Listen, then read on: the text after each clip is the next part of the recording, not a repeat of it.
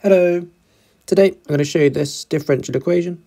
We're going to use separation of variables, but before we do that, I'm just going to rewrite it, changing our root y into y to the power of a half. So it's always beneficial to write all our powers of x or y or any variable in index form instead of thinking about roots or cube roots or anything like that. And our next step then, we're using separation of variables, so we want to bring all the y's to the left and all the x's to the right. So what we get now is we're going to have y to the minus a half dy is equal to, the 4 is still there, and then we have log x over x. And now, we're still going to have a dx over there as well, and we're going to integrate both sides. In this step, we've treated our dy dx like a fraction. It's not really, but it works in this case when it's just dy dx, not like d2y dx squared. So we're able to do this, and it will give us valid solutions. The next step we're going to do then is we're going to look just at this right integral. We'll see why in a second.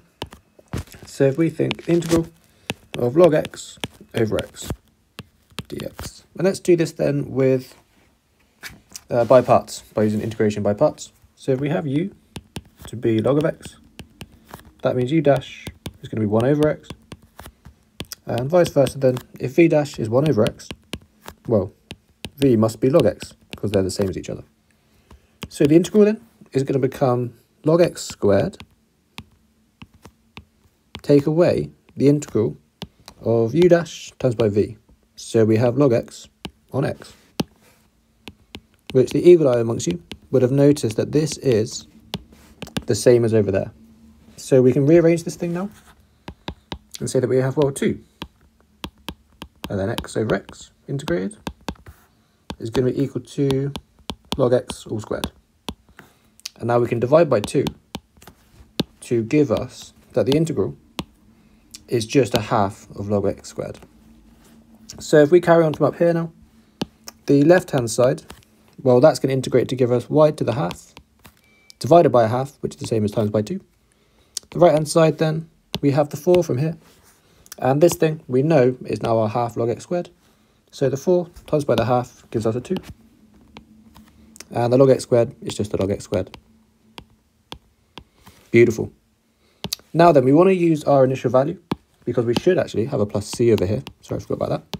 So we should have our plus c, but now we want to plug in our initial value to figure out what our value of c is. So if we do that, our y is 1. So the left-hand side is just 2. The right-hand side then, we're going to have 2 multiplied by the log of e, all squared, plus c. And now the log of e is equal to 1. So what we're left with is 2 is equal to 2 plus c. So therefore c is equal to 0. So what we can do now then, we can take that value of c and we can plug it into our general solution to get our particular one.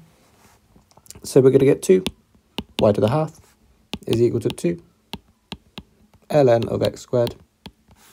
And our c is now 0, so it's just plus 0 in the end. Next step then, we'll divide by a 2. So we get y to the half is equal to the square of natural log of x. And then next step, we will square both sides, so we have y equals. So y is going to be equal to the 4th power of the natural log of x. Beautiful.